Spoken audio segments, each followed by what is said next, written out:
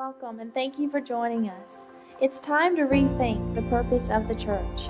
The church is more than attending a service, giving an offering, or singing songs.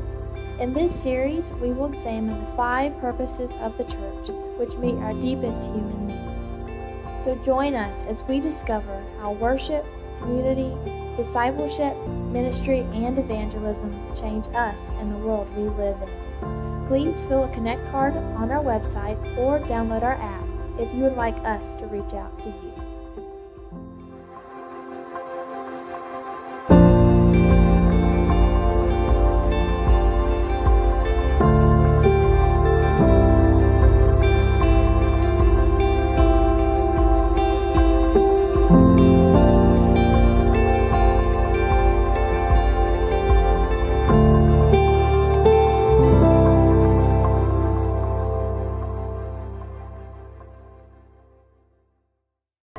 Good to see y'all out today. We had a baptism to kick things off, and Elizabeth is about the sweetest thing you'll ever meet. I'm telling you right now, if you don't get a chance to say hi to her, you should, because she is precious, and her family here. Welcome her family. Welcome all our guests. We are glad that you all are here. Welcome our online audience. Glad that you're here too. We wish you were in person, but wherever you're at, we hope God blesses you. Give us a thumbs up if you're watching, and we're just excited. We're in this series, Rethink the Church, where we're looking at the purposes of the church. There are 5 we're examining, and here's the important part. They meet the deepest need of every human. The church meets these deep, deep needs. 1995, it was about 1:30 in the morning. I was coming home from work, just finished second shift, and as I got ready to turn left up my road, Ivy Ridge Road on top of Bent Mountain, I looked to the right, and there was a car overturned. The roof was crushed. There was glass everywhere, and I thought, oh, wow, I wonder when this happened. So I turned around, came back just to check things out, and the wheels were still turning, and the exhaust was still very hot. And so I looked up underneath the car, and there was a young lady. She had just got off her work. She was a waitress at a restaurant downtown, and I reached up, and she's kind of barely conscious, and I unhook her seatbelt and slide her out and get her out through the glass, and she's bleeding profusely from her forehead and from her hands and things. And it wasn't long before the police and the rescue squad showed up and took care of business, took her to the hospital and all that type of thing. Now, I'll never forget that night. It's unforgettable to me. And anyone who's been working a rescue squad or police or military, and they've been involved in a rescue situation or helping somebody who's in a desperate need, you know what I'm talking about. We remember helping people in desperate need. And one of the reasons we do is because you're designed to do that. We are designed to help people, to bring people out of darkness or out of bondage or out of difficulty or through a difficult situation. God created us to love one another. And so one of the things that comes from doing those in those situations is you feel good about yourself and you don't forget about it. It's an unforgettable moment. Some people try to build legacy in their life by writing a book or building a building or creating something named after them, but all of those things will pass away. But what we do in Christ for others is eternal. It leaves an eternal legacy. And so if you really want to have a lasting legacy, if you really want to make a difference eternally, bring someone else into the fellowship of God's family. It is a beautiful thing, and you will never forget it. And so today we're going to talk about this 4th purpose of the church, evangelism. And I know you're all excited about going out and telling everybody about your faith. I know it's intimidating. It's intimidating to talk about Jesus in our world today, but the world has never needed Jesus more than today. And so we started out looking at the importance of worship and how worship echoes God's love in us and how we lift God up and all the things. If you missed that sermon, I hope you go back and watch it. And then we talked about community. We talked about the importance of being in like fellowship and walking with other people in Jesus and how isolation crushes us, and isolation is the very thing that destroys so many people's lives. And we talked about service last week. Today we're talking about evangelism. What is evangelism? Sharing our love for God and the hope in Jesus with others. It's that simple. It's that simple. It's not something like sharing some answer some deep theological question, although that might be involved in some conversations. Most of the time, it's just talking about how God has loved us and the hope we have in Jesus. We live in a very unpredictable world.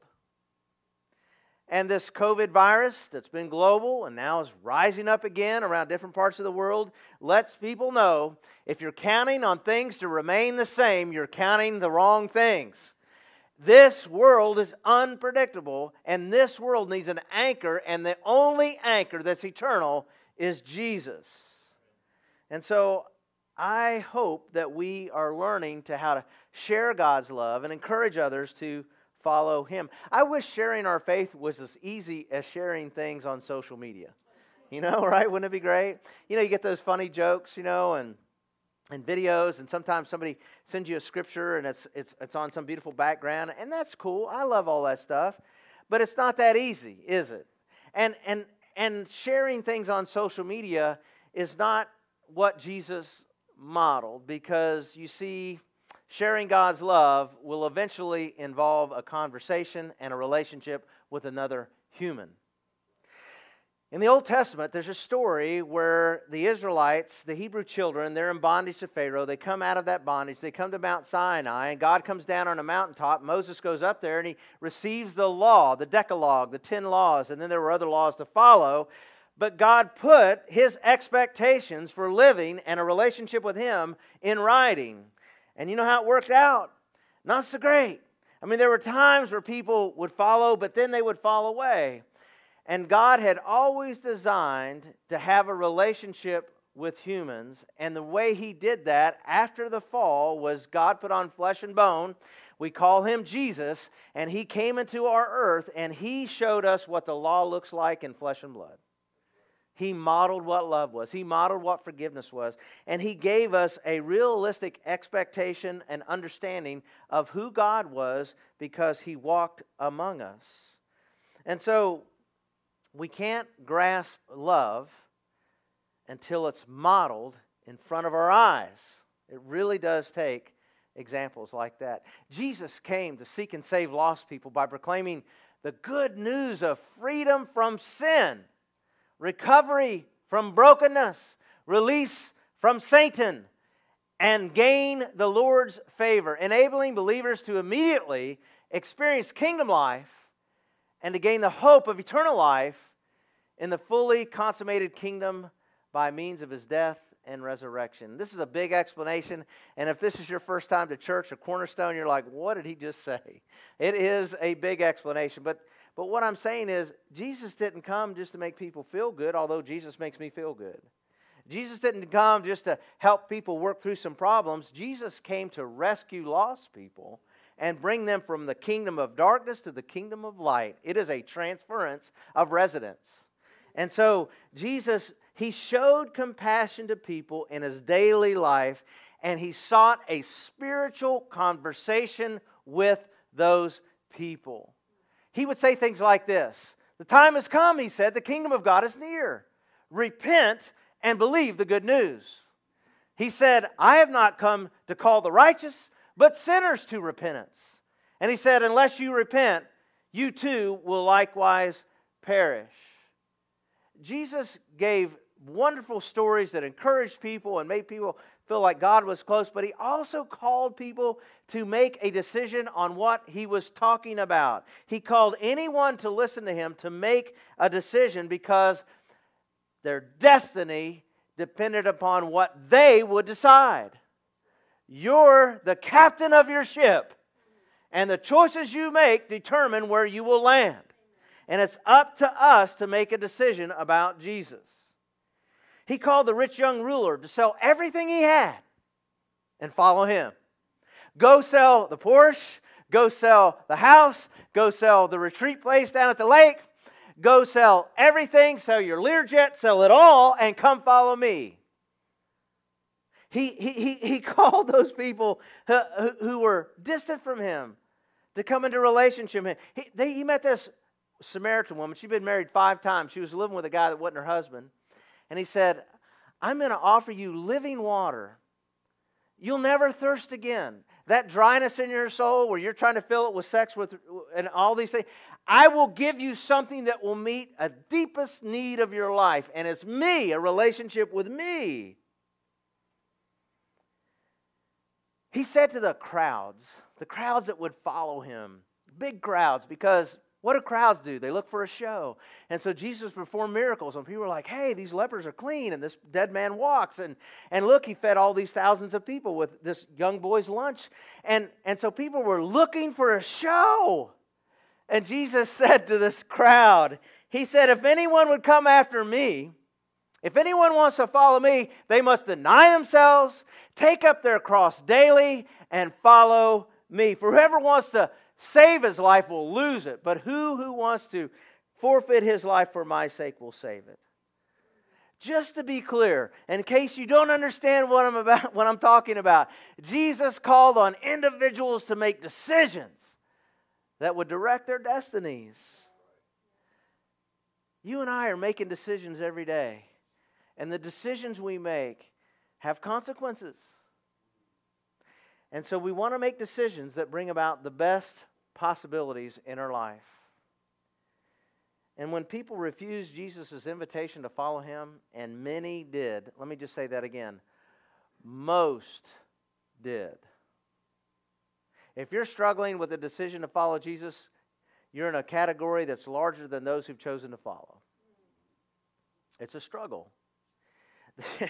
There is no easy way to put it, but following Jesus has immense blessings, eternal destiny, but it is difficult and it is hard to live in the footsteps of Jesus because this world is opposed to Christian living, and there is an enemy trying to destroy our faith, and we start out handicapped because of what Adam and Eve did. It's difficult. It broke Jesus' heart. One time, close to the end of his life, he says to Jerusalem, oh, Jerusalem, this is the people of God, the Jews at that time. He says, the city that kills the prophets and stones God's messengers. That was a reputation. How often I wanted to gather your children together as a hen protects the chicks beneath her wings, but you wouldn't let me, and now look, your house is abandoned and desolate. For I tell you this, you will never see me again until you say, blessings on the one who comes in the name of the Lord. He's talking about his return, second return. Jesus is coming back. But he knew what was going to befall Jerusalem in 70 AD, the worst disaster to fall any city in ancient times happened to Jerusalem. It was a decimation of the people, and they were dispersed, never to gather again. And so Jesus says, I wish you would have responded to my invitation. I wish you would have made a decision. I wish you could have pushed aside about what other people thought about you. And I wish you could have overcome your weaknesses just to let me be your strength. Jesus was compassionate to sinners. He loves sinners. He often sought table fellowship with outcasts. And that brought a lot of harsh criticism to him because he was having dinner with prostitutes and tax collectors who had sold out to the Roman Empire to extort their own people. Jesus had supper with them, and the religious insiders called Pharisees hated him for it. But Jesus came to seek and save the lost. That's why he came. And so Jesus responded to the critics by telling them stories. We call them parables. The word parable is a compound Greek word. Para, meaning alongside. And so Jesus would tell a spiritual truth alongside an earthly story. And so he told them 3 stories that are very famous about this mission that he had to seek and save the lost. He told them about a shepherd who had 100 sheep, and one wandered off. And he went and found that one and brought him home on his shoulders, and he called all his friends to celebrate. Rejoice with me, the one has been found. And then he told the story of a woman who had 10 coins, and she lost one. And she tore her house apart until she found it. And when she found that lost coin, she invited her neighbors over to celebrate. And then he told them the story that just turned their world upside down about a man who had 2 sons, and one of those sons said, "Dad, I'm giving you the middle finger. I wish you were dead. I want my inheritance, and I'm out of here." And he left, and he went to Las Vegas, and he blew all his money, and he ruined his life. And he's about to die eating hog's feed, and he says, "Maybe my dad would let me be a servant. At least I could survive." And when he came home, the father was looking for him to arrive. And when he saw him, he gathered up his cloak and ran to him and embraced him and had a party for his return. And nobody in that crowd could even conceive of a father humbling himself to a lost son like that. But that's who Jesus is. He loves lost people. And the righteous, He can't do much with them. If you think you're good enough for God, He can't do much for you. But if you know your life is ripped up and broken by the consequences of your decisions, Jesus says, "I'll be your friend. I love you." And so a sheep, a coin, a son, meaning everyone, has a place in Jesus' kingdom. And until a person is rescued, they do not have a relationship with Jesus. Listen to me clearly. Until you are abiding with Jesus, you are in the lost category. There are 2 classifications of humanity, saved and lost. All the other classifications are lesser down the line of importance. And so before Jesus returned home to the Father after His death, burial, and resurrection, He ascends to heaven. And He does this in front of witnesses. And He gives this baton, this missional baton, He hands that off to those who are following Him. He said, "I've been given all authority in heaven and on earth. Therefore go make disciples of all nations, baptizing them in the name of the Father, Son, and the Holy Spirit. Teach these new disciples to obey all the commands I've given you. And be sure of this, I am with you always, even to the end of the age." Do you know the only command in all the Bible, done in all 3 parts of the Godhead, the authority of God, is to baptize people into Jesus? What you witnessed today with Elizabeth's baptism is done in all 3 parts of the Godhead. That means God has authorized this to happen. And when she makes a decision, God moves and all the angels rejoice when people come home. I'm excited. I hope you are. I think I'm preaching better than you're listening. So come on, get some coffee, and let's go. Wherever you go, you're supposed to talk about how much God loves you and what He's done in your life. And I don't mean to be weird, but we have an opportunity at the YMCA, at the grocery store, going to school, wherever we go, the soccer field. We should be mindful that there are people out there that are saved or lost, and maybe we'll have a conversation to encourage someone to think about Jesus, to consider going to church, to think about spiritual things.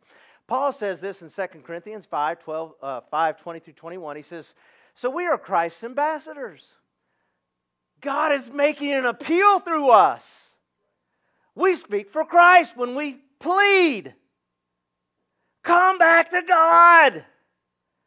For God made Christ, who never sinned, to be the offering for our sin, so that we could be made right with God through Christ." Do you understand what Jesus has done for the world? He became the payment you and I can't pay.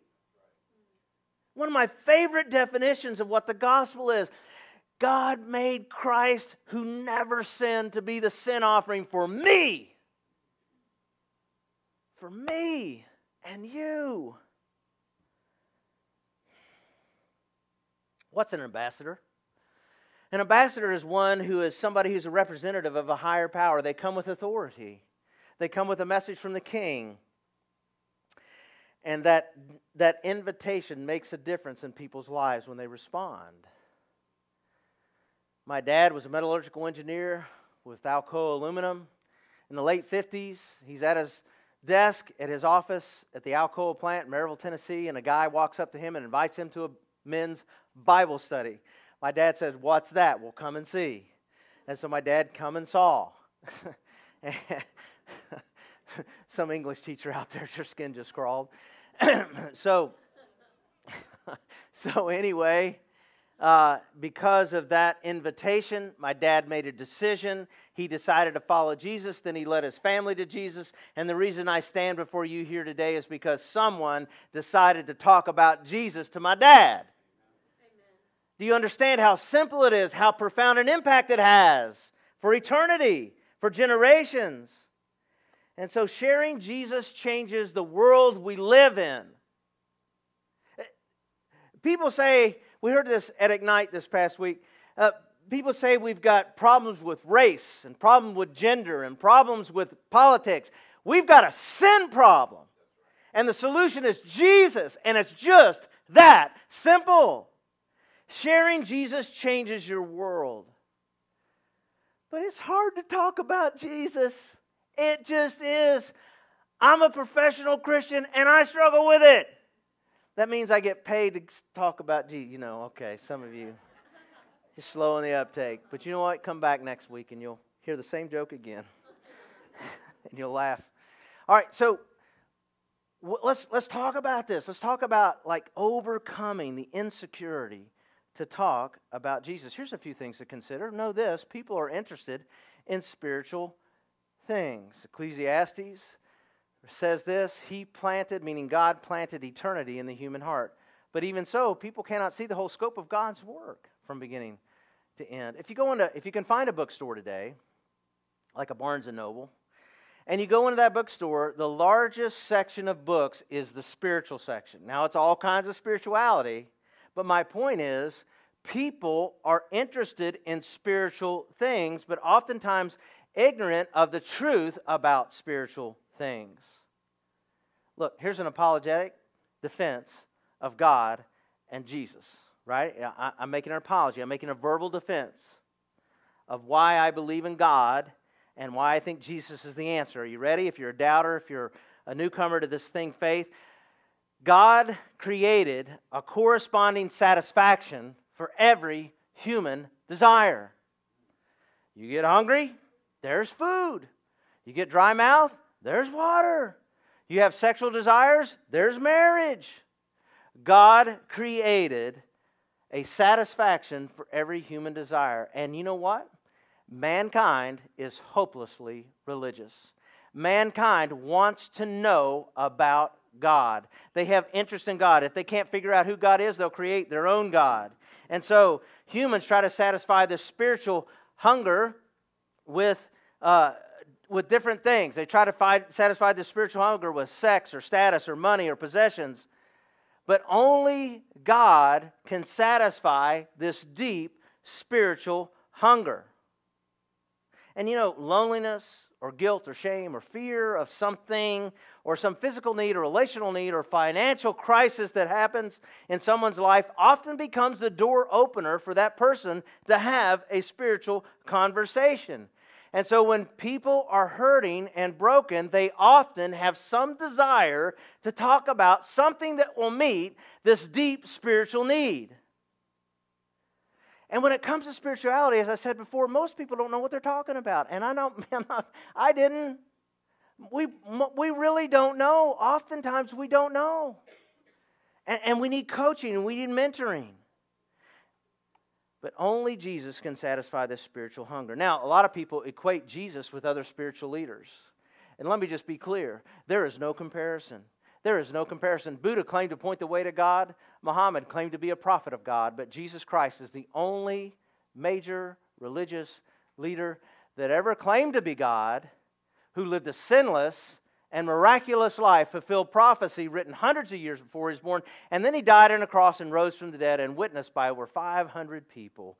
The most documented fact of all history is the resurrection of Jesus Christ. We know more about his resurrection than we know about the President of the United States, the first President of the United States. What I'm saying is this historical fact changes the way you date your checks. It's changed the course of history, and there are more Christians that live on the earth than any other religious brotherhood. And so we have a Jesus who's uncommon when compared to all other religious leaders. But it's hard to share your faith. I get it. I understand. But remember this, evangelism is a process. The Apostle Paul wrote this in 1 Corinthians 3:6. He said, I, Paul, planted the seed in your hearts, and Apollos watered it, but it was God who made it grow. So it's not all up to us to bring people into the family of God, but we have a part in that. We have a role in that. Bringing an unbeliever to faith involves more than one person. And know this, God does the heavy lifting. When you decide to follow Jesus, there's a conviction in you, and you've got to do something about it. You've got to do something about it. You've got to talk to somebody. You've got to be baptized. You've got to turn from this. Whatever it might, you know that you feel that conviction. That's God at work. And when you feel bad about the things that you do that you know are wrong, that's God at work. The Spirit of God is convicting us of sin. Jesus illustrated this process of evangelism through a parable of the soil. So he uses this story that farmers would understand. He's talking to an agricultural community, and everybody's tied to the land some way. And so he tells this story of a farmer who liberally casts his seed upon the ground. Some of it goes on the field, some of it goes on the road, some of it goes up in the thorns and the rocks. And he tells this parable to illustrate this is what the gospel just goes out, and people talk about it. And we don't always understand where it's going to land, and we don't know what type of soil or heart it's going to land on. But God will give an increase to the seeds that land on the good soil. So the seed in the parable represents the gospel.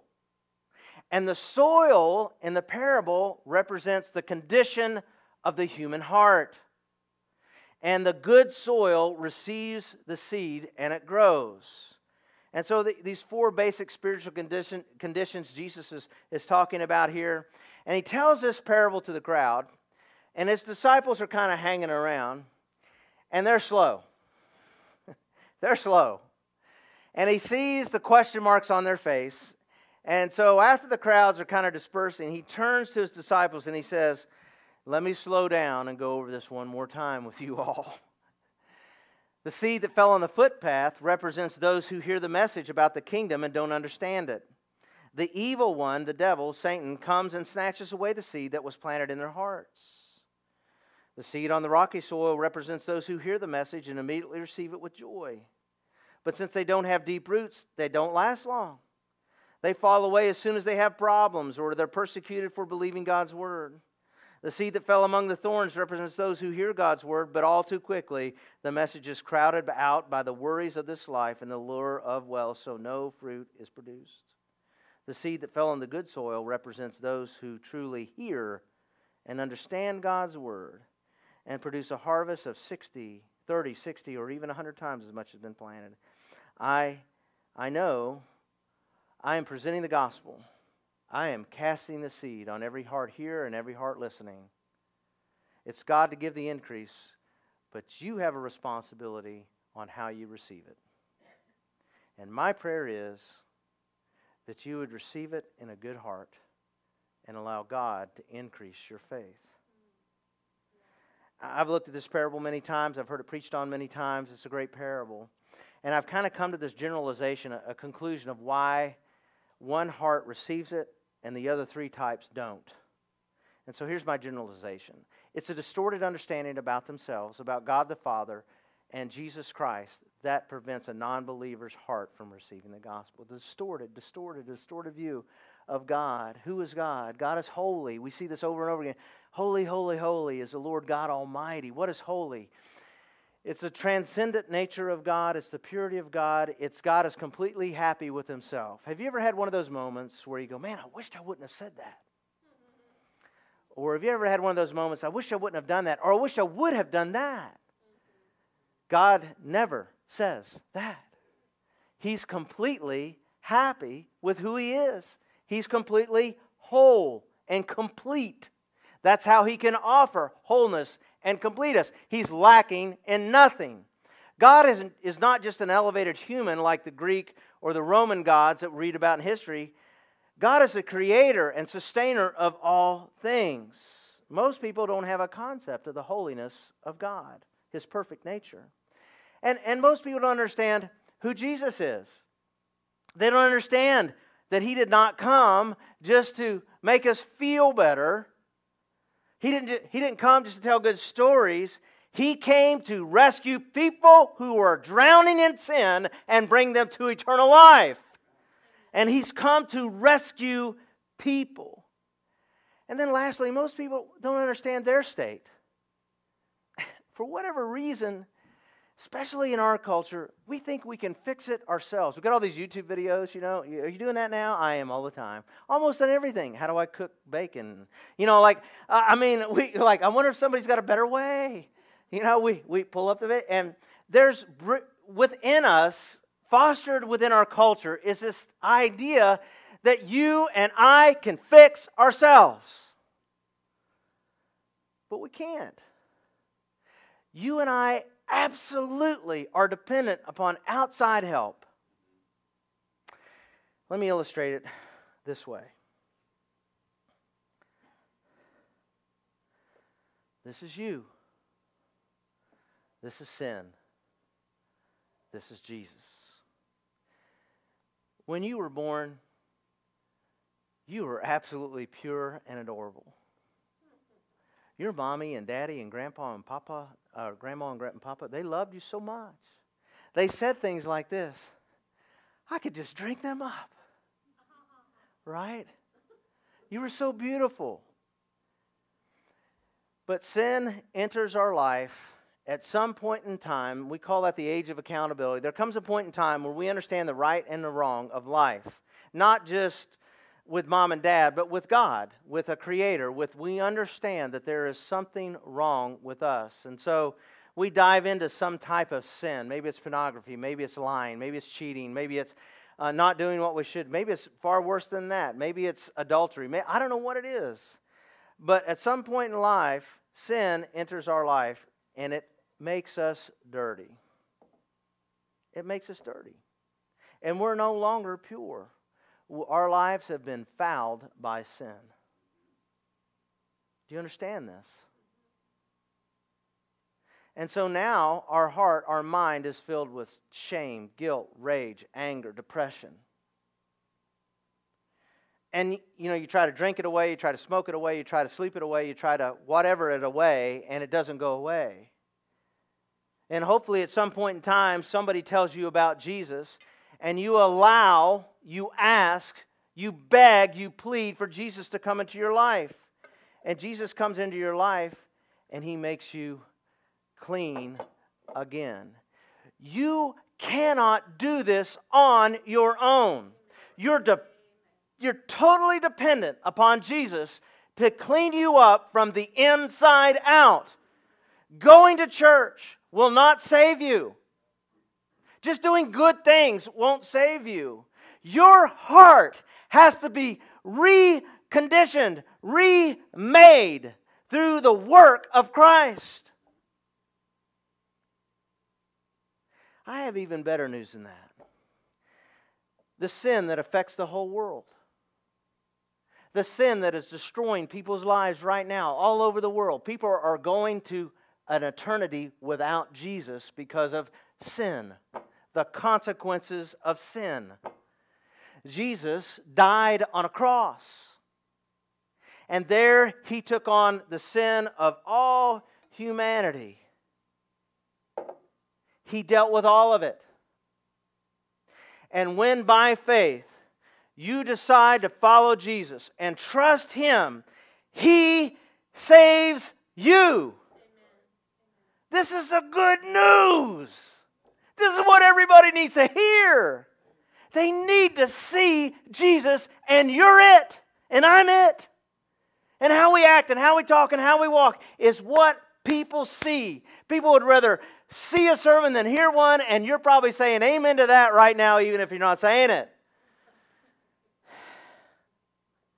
So, how do you share your faith?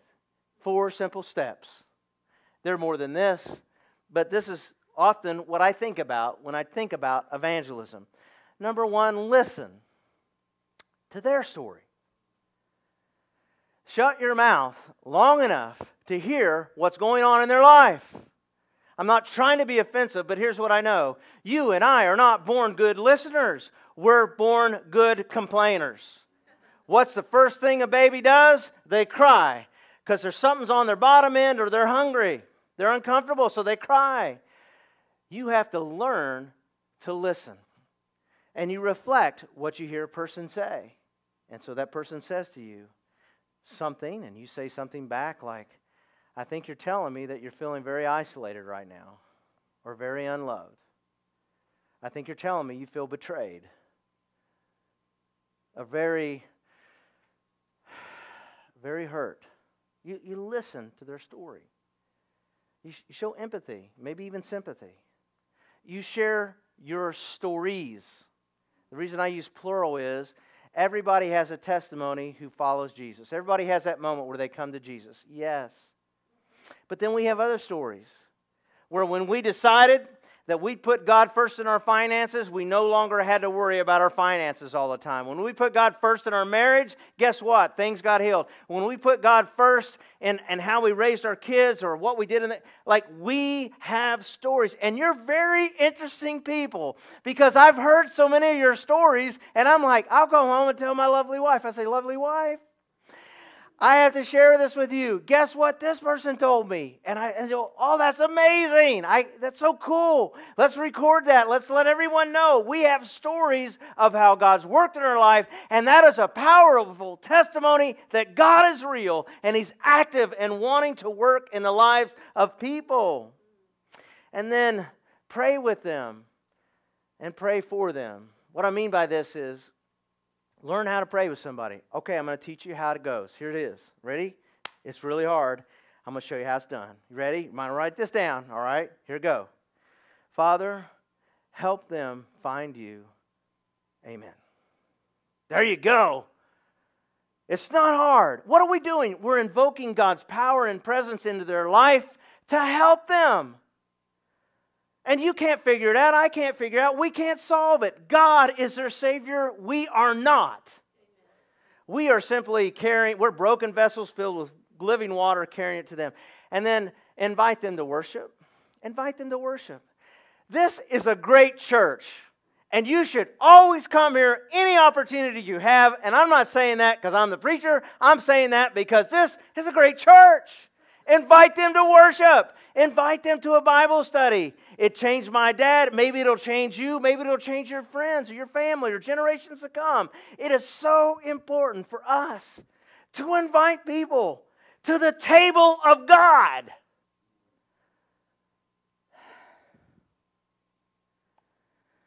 Jesus told this story of a banquet. And He's mad or angry at the Israelites who refused His invitation to come. And He tells this story where He sends out servants to go invite them in, but they don't come in. And then He says, I want you to go back. And I want you to invite the prostitutes, the drunkards, the lepers, the poor. I want you to go find the most broken people you can find and invite them in because I bet they'll come. You see, here's what I know. Because I know this about me, and it's probably true about you. You don't want to follow Jesus because you don't feel that broken. But life has a tendency to reveal to us through circumstances that show how badly we are broken. Mine came with an EKG on my heart. After snorting so much cocaine for a weekend at the race, I thought I was going to die. And the doctor said, son, there's nothing wrong with your heart. There's some kind of stress in your life. And I knew exactly what he was talking about. I had been running from God, and only God could save me. And I'll never forget that night either. We have a responsibility to tell the world about Jesus. When you walk out of here today, there's a sign that you'll walk under. And maybe you've noticed this, maybe you haven't, but it says entering the mission field. Where's the mission field? It's just outside these doors. It's the grass between your feet. It's wherever you go. Because there are lost people all around us.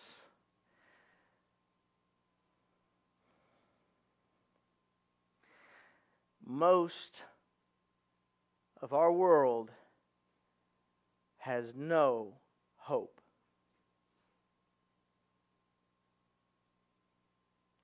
most people have no idea who Jesus is.